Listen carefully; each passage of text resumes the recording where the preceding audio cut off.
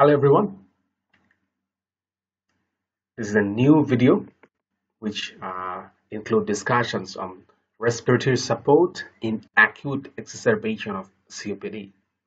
So I'll first start off with a case and then I will talk about hypercapnia and how to diagnose hypercapnia, what are the complications of hypercapnia, and I would follow it up with a discussion on how to provide oxygen therapy in these cases and when to go for NIV and when to provide mechanical ventilation.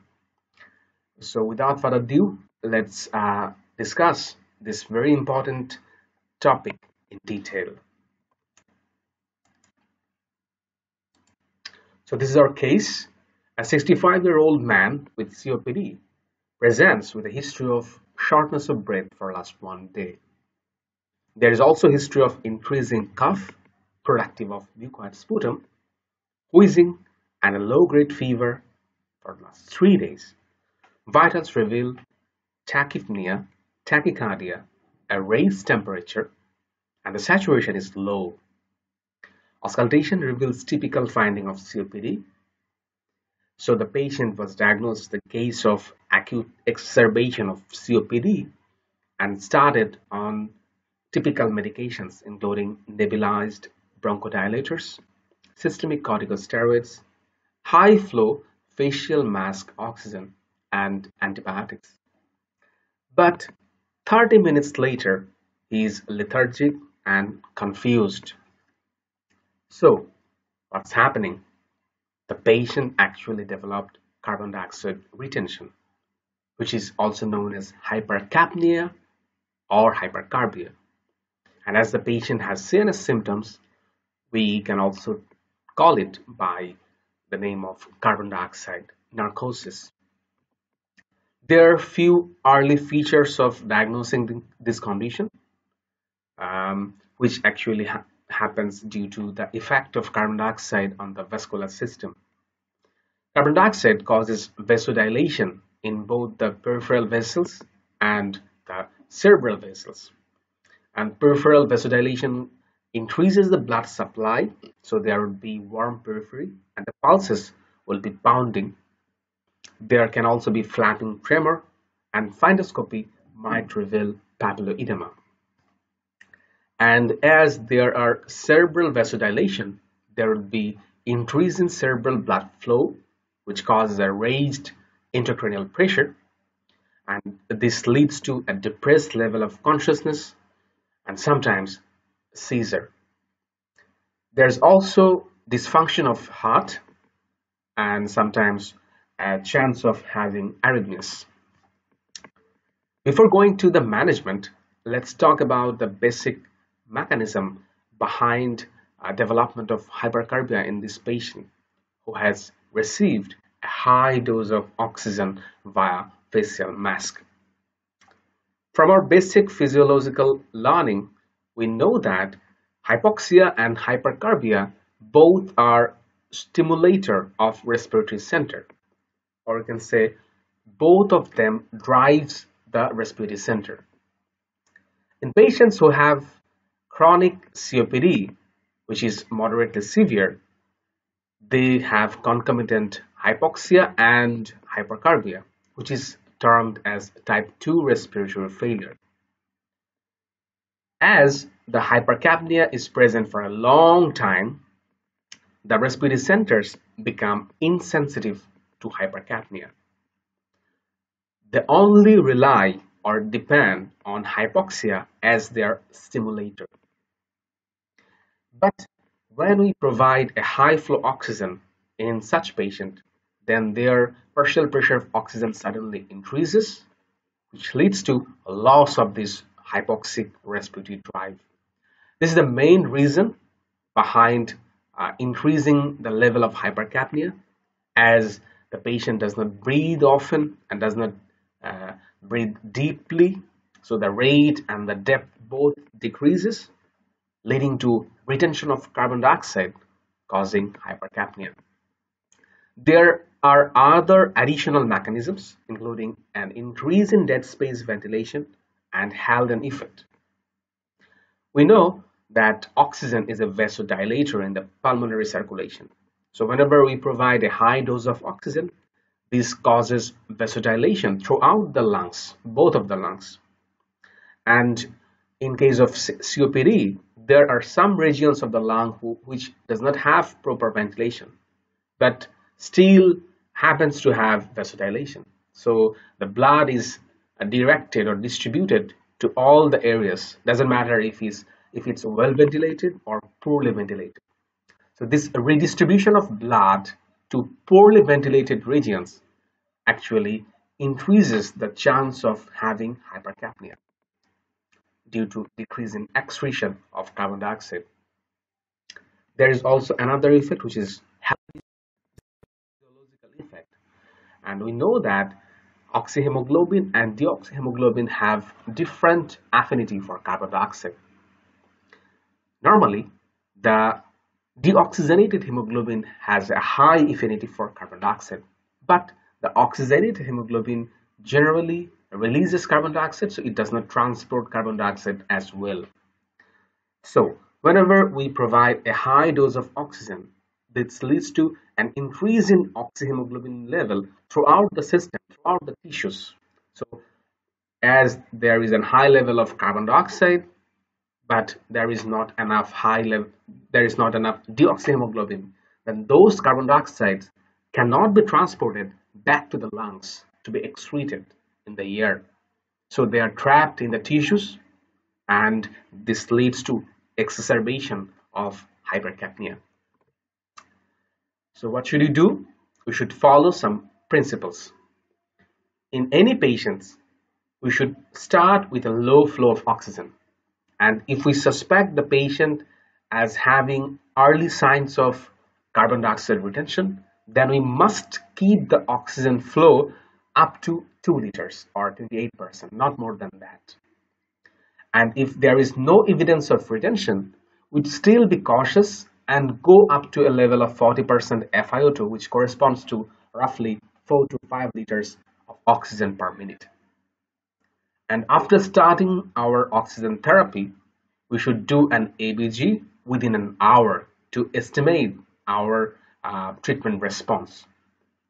And the response aim is to raise the partial pressure of oxygen above 8 kilopascal, which corresponds roughly to 60 millimeters of mercury, and at least 7 kilopascal or 52 millimeters of mercury, because we know that severe hypoxia damages multiple structures, including brain. So there is ischemic brain damage, and there is also high risk of arrhythmia. But our goal should also focus on carbon dioxide, and we should not increase the carbon dioxide more than 1.5 kilopascal, which is around 11 millimeters of mercury.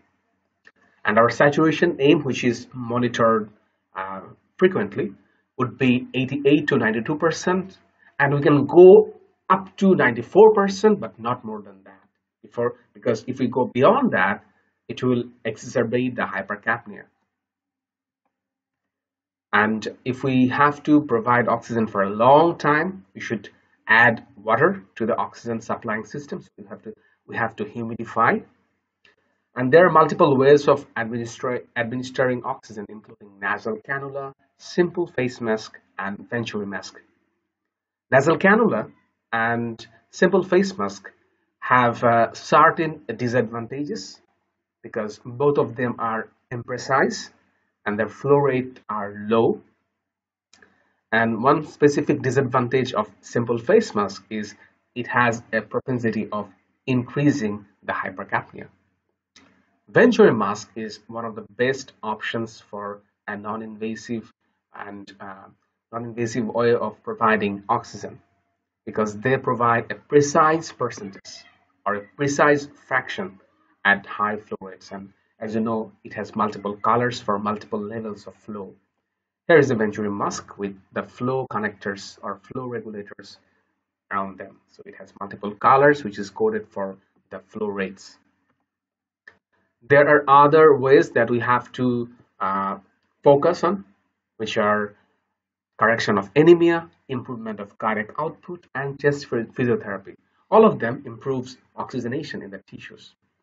But If the patient does not respond to our initial oxygen management along with the nebulizers and steroid, we should check the ABG and we should go for non-invasive positive pressure ventilation if required.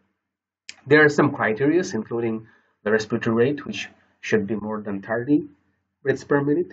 The pH should be less than 7.35, meaning that there should be some respiratory acidosis, which happens due to a rising partial pressure of carbon dioxide. And there are some preconditions of using non-invasive positive pressure ventilation, which are the patient must be very cooperative and they should be able to protect their airway, meaning that they should be conscious and they should have the strength to breathe spontaneously and cough effectively, because this is a method by which we just control the pressure, but we don't provide the breaths by the machine. Machine just controls the pressure.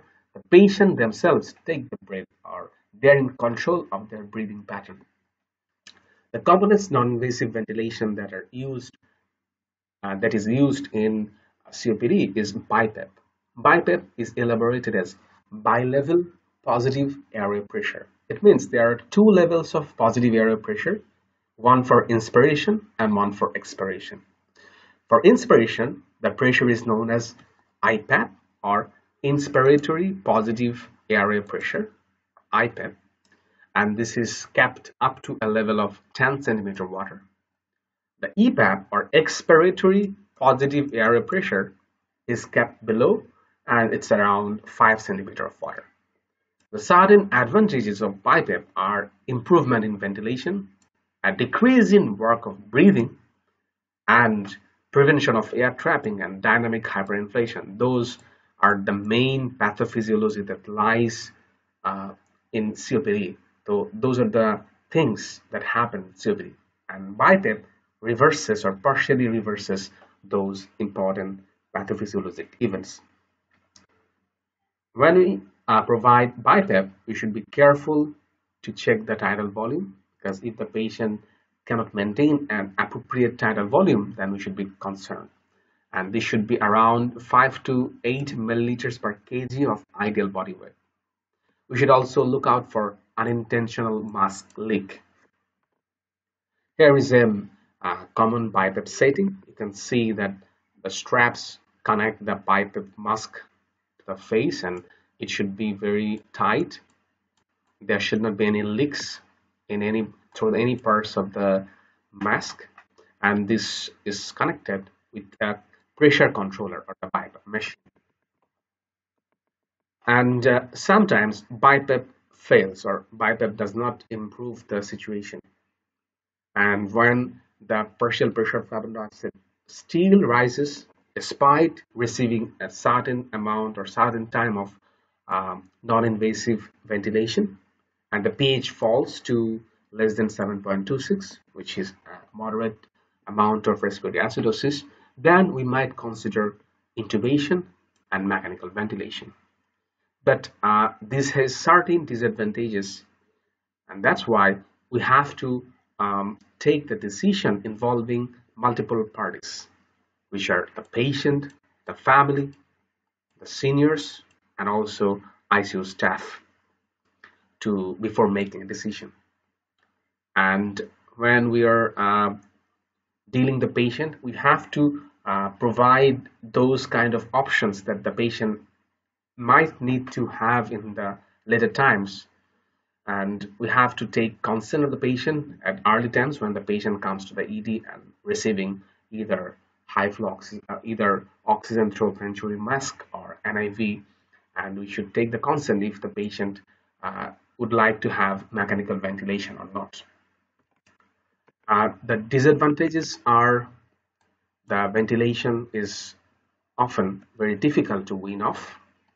There are risk of ventilator-associated pneumonia and pneumothorax due to ruptured bulla. As you know, that COPD patients tend to have bullas which easily rupture due to the pressure from the ventilation, leading to barotrauma and pneumothorax. That's all from me today. Thank you very much for watching. Please like my video and subscribe to my channel and suggest what can be done to improve the quality of my videos and what are the topics that you want more videos on. Thank you very much.